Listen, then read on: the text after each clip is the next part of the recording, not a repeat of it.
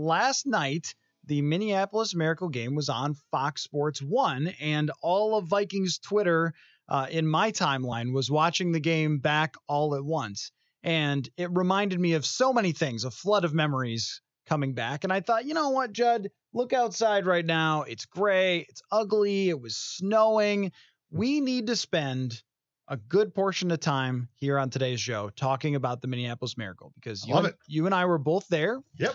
And there were so many darn things that happened in that game that are so memorable for some of them, and then others that sort of get lost. And then when you bring them up or when you watch it again, you go, that's right, I forgot about that. Yep. And I wanted to ask you, because you were tweeting about it last night, where you want to start. I want to go with the things that get forgotten about that game. Yep. That are kind of great or notable or interesting, that stick out to us. So where do you want to start? I want to start with a statement. And that statement is, how was this not the Vikings version of 41 Donut, the opposite? In watching that first quarter, the Saints look awful. Yep. Breeze is not good. I believe he was 0 for his first 6, and I think pass number 6 was actually a nice pick by Andrew Sendejo. The Vikings are dominant, absolutely dominant. 17-0. And it could have been an easily, should have been 21 rip. So I want to start with that statement of when you consider a tale of two halves, and with where that game started and that building going crazy and the Saints looking absolutely lost. It is amazing that the second half of that game shifted that completely. And as a sports fan, preferable game. So like if the Vikings win 35-0 or something, as a sports fan, not that much fun. As a Vikings fan, it's great. So I'm not complaining, but I am amazed in seeing that unfold again, that did not become, because it certainly could have been, a complete rout, Matthew. Oh, it most certainly could have been. And when at that point, when you and I are sitting there and Latavius Murray scores a 1-yard touchdown to make it 17-0, I'm saying I can't believe the Saints right now. The Saints were unbelievable in the regular season, and Breeze had just had another incredible year. He's driving down the field, and then he throws the pick where I think it's tipped or he's pressured, and it just doesn't look anything like Drew Brees in any way, shape, or form. And when they get up 17-0, there was a feeling that, like you said, it was going to be a rout, and they went into halftime at 17-0.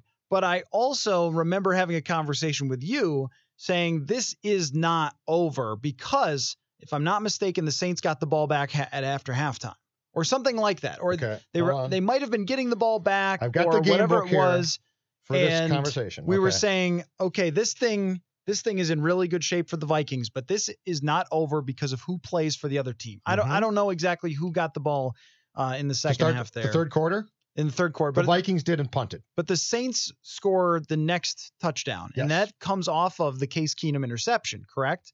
And that's where things start to swing, is Keenum throws the pick, mm-hmm. and I've got to get my order right. I've got to get the box score up here. But Keenum throwing the pick, what was really interesting about that was all year long, Mike Zimmer had talked about in the media yes. the risky throws that yes. Case Keenum made. That, I mean, I can think of a dozen of them right off the top of my head. There was one in Detroit where Keenum rolled out and held the ball for about 10 seconds yep. before finally throwing it. And I think Adam Thielen or Kyle Rudolph jumped up and made the catch. There's another one in Los Angeles where someone asked Keenum, did you know where Thielen was when you threw it? Oh, of course I did. Of course I saw him. No, you didn't. we went back and looked at the tape, like, unless he's got eyeballs that are like, on a crane or something, yep. There's no way he could have seen him. But I'll tell you where I thought the door is still open is Forbath actually misses a field goal before half that could have made it a 20-point game. Mm-hmm. And when he misses that, because Keenum took a bad sack, mm-hmm. I had this feeling of, all right, well, the Saints are still in this game and we've got a long time to go. And then when Keenum throws that interception, you end up with the blocked punt, and then everything starts rolling for there. A few things that I remembered from last night that I had not thought of in a long time. One was the injury to Nick Easton was something that we were all very concerned about. In Green Bay. Which sounds funny now, but he goes out, and that just reshuffled the offensive line completely. And to your credit, when Easton got hurt in that game around Christmas, right?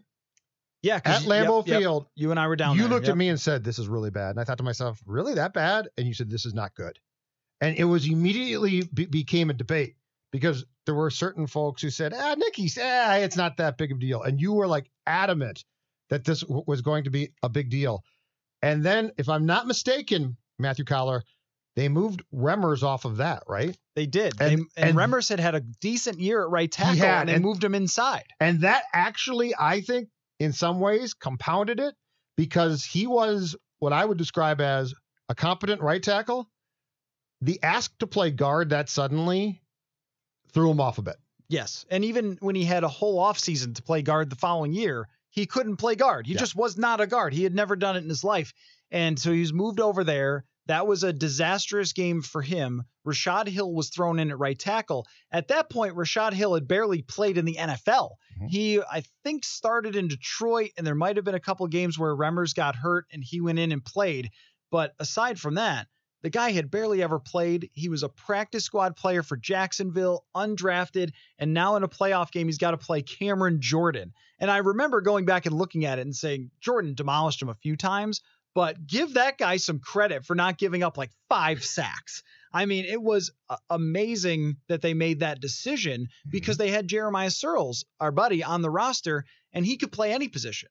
So why they didn't have Searles go in and play guard, I will never really understand. And it hurt them big time in Philadelphia. I'll give you another thing that came right to mind too, and then we can dive deeper into the second half quarterback play of Drew Brees. Mm-hmm. But the punter becoming a folk hero was one of the coolest things to come from that. Thomas Morstead. Did you remember though? And I didn't.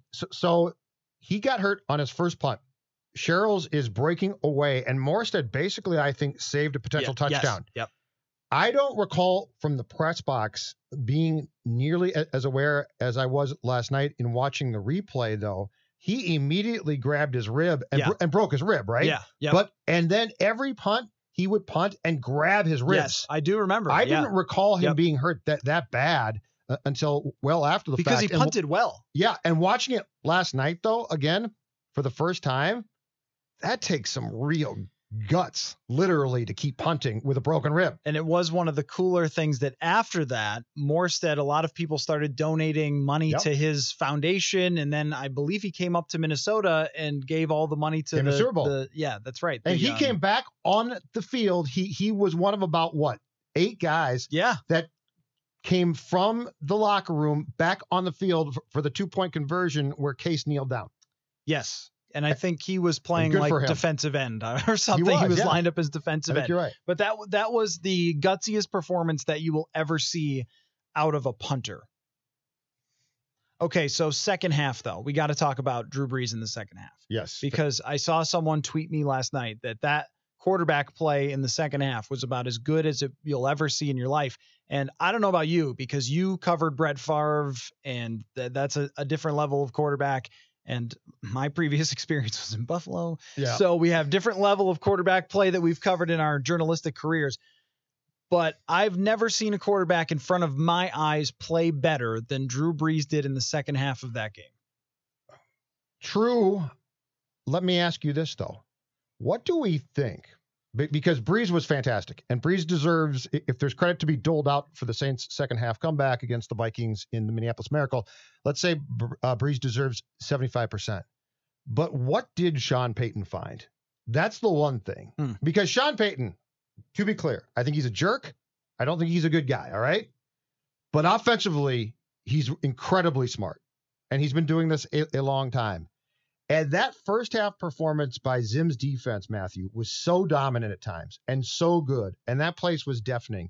And the Saints look lost that I can't help but give Peyton and the offensive staff as well some of the credit for clearly making adjustments that allowed Brees to get in a rhythm to find some of that success. That is true.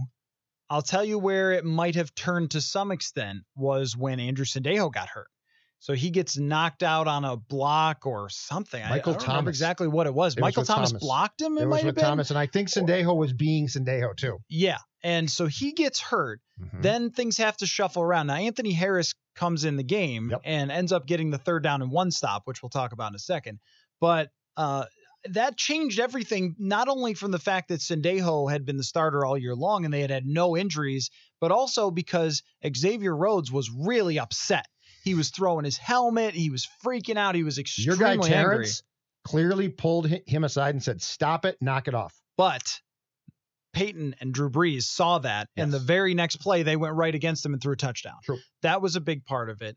I think the other part was just Brees not being shaken even one tiny little percentage point that they got to on the drive where they kicked the field goal. They get to 4th down and 12 or something. I mean, it's a great play. Bad situation. And they knew exactly who to attack at that moment. They went after Mackenzie Alexander on that play. And Alexander now is a pretty good player, but at that point he was completely unproven and was just a rotational player with Terrence Newman. He's on the field. I'm not sure exactly why he's on the field there. And they go after him. Maybe they had a dime package in. I don't remember, but he's on the field there and they go after him and hit Willie Snead. And it's one of the best passes and the most clutch, calm quarterback throws ever. I mean, the noise in that place. 4th and 10. The noise in that place at that point is every bit as loud as it was when I was in New Orleans last year. On the final drive by the Vikings, where the crowd is trying to, intimidate the Vikings offense. And that throw is incredible. And the one that gets left behind is he also threw a touchdown to Alvin Kamara over Eric Kendricks, where Kendricks' coverage is so perfect and he drops it right in there to Alvin Kamara. Brees right there. Not that I was ever doubting Drew Brees, but I just went, I am in awe of what you are doing in front of me. And it can't be forgotten that Sean Payton had Willie Snead throw a pass. Amidst all of that, he had his wide receiver throw a pass as Brees is on fire and shredding the Vikings. And that's defense. what I'm saying is Payton had guts or has guts. Oh, yes. Payton has guts. Yes, for sure. I also forgot, and Joe Buck accidentally gave this guy credit for the block punt before he realized he was wrong. But part of the key to the block punt that Quigley had, at least from the pressure standpoint, was Taysom Hill. Oh, I didn't remember that. I forgot. And Buck's like, this Taysom Hill is a pretty good player, and Sean Payton's convinced that he can someday be a starting quarterback. And I had forgotten that Taysom Hill even played in that game. Yeah, that's right, because he was a special teamer at that point. He helped get the pressure on him. Speaking of that particular play, that is my favorite of the entire game, because that's the same night in Green Bay that Nick Easton got hurt. Kevin McDermott got hurt as well. And the backup long snapper from Alaska that they brought in forgot to go left or right, whichever he was supposed to do. Went the wrong way. And that's what ended up leading to the block punt. And Mike Prefer that week said he'd never seen it before. Never, ever seen a long snapper go the wrong way. Because my understanding of the language is it's something like red is right. And I don't know, lollipop is left. I mean, it's just like, you can't mess this up. And he ends up going the wrong way. And that ends up kind of getting the ball rolling to this. A few other things from just watching it. Adam Thielen, his catch where he breaks his back is truly unbelievable. And they had Marshawn Lattimore on him that night. That was an interesting choice to put Lattimore, who was at the top of his game as a rookie, on Thielen. And Thielen still smoked him on a couple plays. And there was a fade pass that Keenum threw to him where he, I believe, got interfered on and still went up over his shoulder. I want to say that it was in the 4th quarter. Yes. Where Keenum threw the fade over his shoulder. And by the way, that's a pass I can guarantee you that Kirk Cousins would not throw. I agree. That's a Keenum special. And I also can guarantee you, as great as that pass play was, and the fact that Thielen, who I believe, so if I'm correct on the play that we're talking about, if it's the same play, they threw 2 flags. Thielen was held. Yes. Something else drew a flag, and Thielen had no chance to catch the ball. He catches the ball, and I guarantee you that Zim bristled about it, because it was a throw that was just heaving it up. It was incredibly dicey. But they threw not 1 but 2 flags, and Thielen still caught the ball. So that, I mean, he gets left behind in this because Diggs becomes the star. And Diggs had an amazing game too. Before that, he had 5 catches and a huge amount of yardage. So they both dominated in that game, as you hope that they would do, and as they did that season all the time in that year. But Thielen getting hurt probably impacted them the following week at Philadelphia because he did break his back. Those 2 catches, though, really stood out in my mind. And then the guy that you and I and the locker room praised over and over and over and over again, and then the Vikings got rid of. And this is I think you're going down. A little bit of the postscript written in here already, but Jarius Wright, a 27-yard catch on, I think, 3rd down. And if it's not 3rd down, it's still an amazing play. It's a big-time throw and a big-time catch for a guy who always knew how to get open in the right spot. And I remember looking at this, something like 14 of his 17 catches were on 3rd down that year. And he just made a huge play at a huge time that ended up setting up the Kai Forbath field goal that you and I are still in amazement of with the Forbath field goal. Yes. Well, the Forbath thing, that actually, I think of all the things that I went back and watched last night and thought about, I think the Forbath one might amaze me the most. This guy makes a 53-yard field goal in a time where the script for every Vikings kicker, if there's a script, a playoff script, right? It says you miss wide left. He also had a 49-yarder in the same game. Yes, but the script does say that, right? Gary Anderson, Blair Walsh, the script says you don't make this. And Kai Forbath, who, yes, had some struggles at times on PATs, I understand that, comes in and, as you just said, makes 2 field goals, including a crucial 53-yarder that saved the day and could have actually, if the defense had stopped the Saints going back down the field, have been the game-winning points. And you decide to get cute and go with a rookie draft pick. What's amazing about Kai Forbath is for Washington in his career, he made 60 of 69, which is 87% field goals. And then as a Viking, 47 of 53. Last year as a Dallas Cowboy, 10 for 10. All time, he's 87%. And they just move on from the guy after he hit that field goal and draft another kicker who supposedly had a bigger leg. Well, how much farther are you kicking it than 53 would be my question. Yeah, you're not. I mean, if this guy can make a 53-yard field goal in that situation, and that ultimately cost them a game and cost them making the playoffs the following year because they decided to move on from somebody who had been as clutch can be in a spot where at that point there is 1 minute and 29 seconds left in that game. Yes. So then he makes the field goal, and immediately Drew Brees goes to work, and he hits the 4th and 10. It sets them up. And this is where I'll forever question Sean Payton, is they've got 3rd down and 1. They get 1 yard, the game is over. There is a saying that I've had on Twitter for years now, and I guess I'll have to change it because Linval is gone. But I'll always tweet, why would you run the ball at Linval Joseph on 3rd or 4th and 1?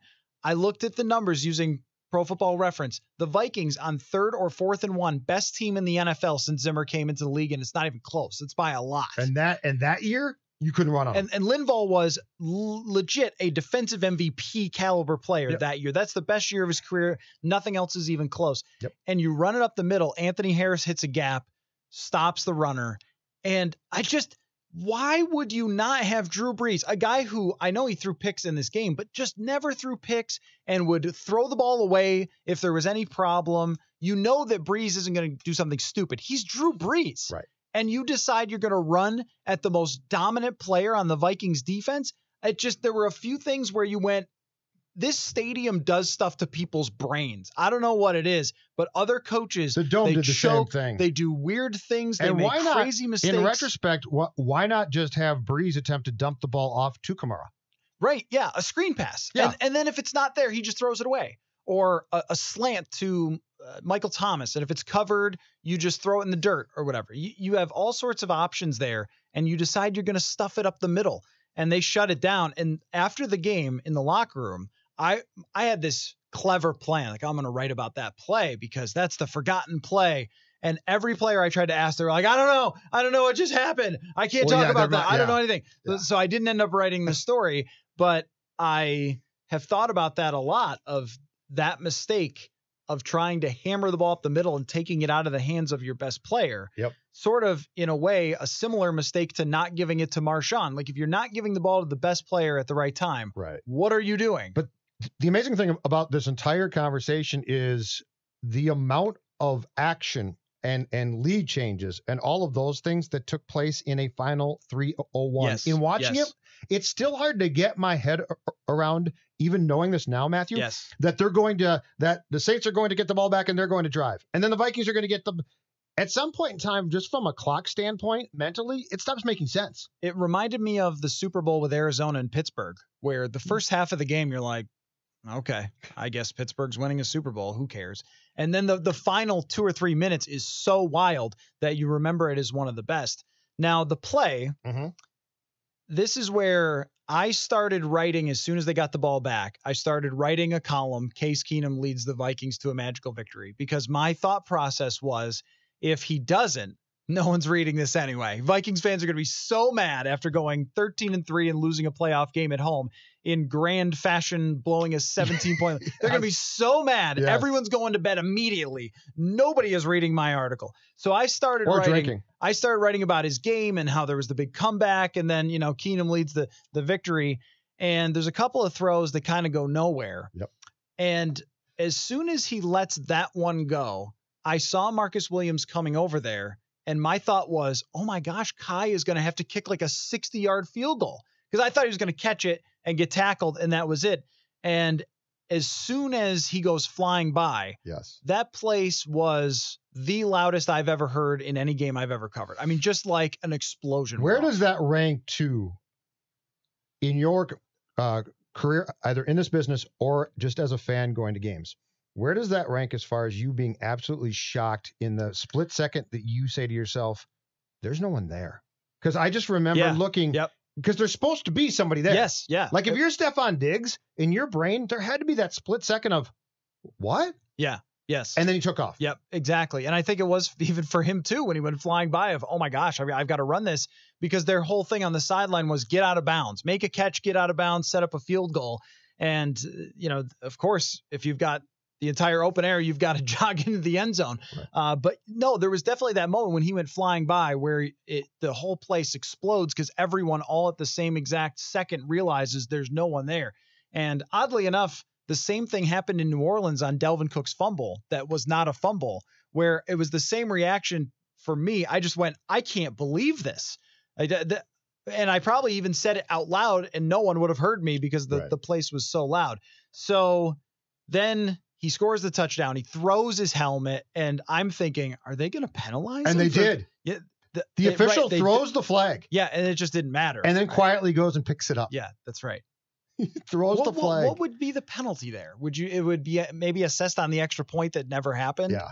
So it wouldn't have mattered anyway. No. Or the kick assessed on the kickoff that never happened. No, the play at that point is dead. The problem was the practice squad player who was so excited he went on the field as the Jones. That would have been the problem. If Caleb That's Jones, not a dead play at that point. If he had left the field, and I don't know, it's possible he did this.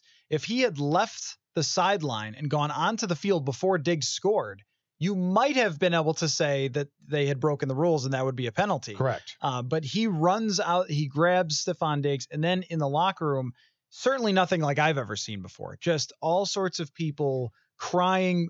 B-Rob has his kid on his lap, and he's just in tears.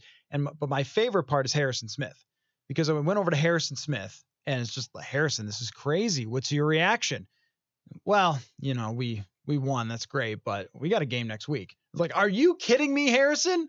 Hitman is at that point really got to okay, Hitman is the perfect name for you, because the craziest bleep ever just happened out there for any of us have ever seen. And you're like, well, we got to go on and play the Eagles. So he wasn't wrong. No, he was not. And he was right about them not being prepared for that. He certainly was. Do you, in terms of the postscript for the Minneapolis Miracle, do you buy that they were so emotionally drained after that they couldn't play in Philadelphia? I never have. I've never liked that. I've never liked when they've said it. We had a bad week of practice and everything else. Every team who has one of those wins loses the next week. You were up 7-0 in the Philly game, and you had your chances, and you got out schemed and you got outplayed. I never really liked that as an explanation for what happened. I believe that in the second half of that game, the Saints definitely exposed some things that Doug Peterson and the Eagles picked up on and exposed as well. You know, it's weird. It's weird to say because I'm not a big fan of this guy, but you're probably right. Sendejo being hurt. And they played him the next week. That was a huge mistake. But he was a shell of himself by that point in time. It's funny, if you do go back and watch that game now, Matthew, there were real telltale signs, though, of problems that in the excitement and the immediate aftermath of that game, you probably just didn't think about or you buried. Yeah. But now, 3 years or so after the fact, when you watch that game back, because that first half, they just owned it. Yep. They just completely, and then it started to disintegrate and fall apart. And what I'm trying to think of is that the first game when we did get what trended to become the new Xavier Rhodes, which is he got hurt in that game. Yep. He was really mad about the Sendejo play. And then he was never the same after that. No, and then that sort of became him, right? Yep. Get hurt once a game, meltdown probably once a month. Yep. And as I recall, unless I'm wrong here, that was the first game where you said to yourself, what's going on with 29? Because he's ordinarily not like this. Yep. And then he became like that. Definitely. But yeah, I think it was a multitude of things. And I do think that there were definite areas of that team that were exposed in the final 2 quarters by the Saints that the Eagles were smart enough to probably pick up on. And that's what's hard for Vikings fans, I'm sure, about watching that game back, is it represented the absolute peak of the mountain of the Mike Zimmer era. But there was another side of the mountain. I mean, that after that, a lot of the things, I mean, even whether it's the kicking thing or whether it's Pat Shurmur leaving because of it or a number of different things, not sticking with Case Keenum because you thought he was going to fall apart. There was the Teddy Bridgewater thing where they wanted to toll his contract and he didn't want to do that. Still a weird one. It, like so much happened after that took you down the other side that you haven't reached the other side at the bottom of the mountain. Of course, this team just went 10-6, but it was more of, you're probably never going to get there again after that. And what happened in Philadelphia really did represent the start of the decline. What happens if they lose that Saints game? I still think that history plays out pretty much the same. I think that they signed Kirk Cousins, and I think they have the same problems as they did. I mean, Mike Zimmer is keeping his job still. You went 13-3. You're not getting fired. I don't know how much. It's a brutal loss. Is different. Yeah, you blow a 17-point lead. It's not good, but you're not firing the coach at that point. So I agree.